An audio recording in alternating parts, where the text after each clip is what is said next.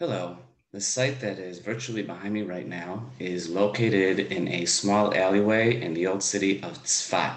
And the tree trunk that we can see next to this private person's home is the tree trunk of a hadas, a myrtle tree. Now, agronomists are going to date this tree to about 400 years old. It used to go through the roof of this home over here. It doesn't anymore. It got a fungus 20 years ago and the top was cut off. And we're left with this tree trunk over here. Now, why am I saying that it dates back to 400 years ago?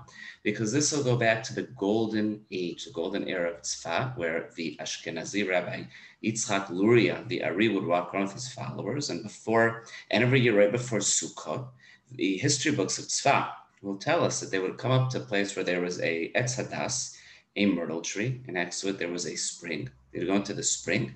Inside, they would purify themselves, and they'd come out of the spring and up to the myrtle tree. Etz Hadas was right next to the spring, and they would cut off the branches of this tree and use it as part of the Alba Minim, the four agricultural species that are used on Sukkot.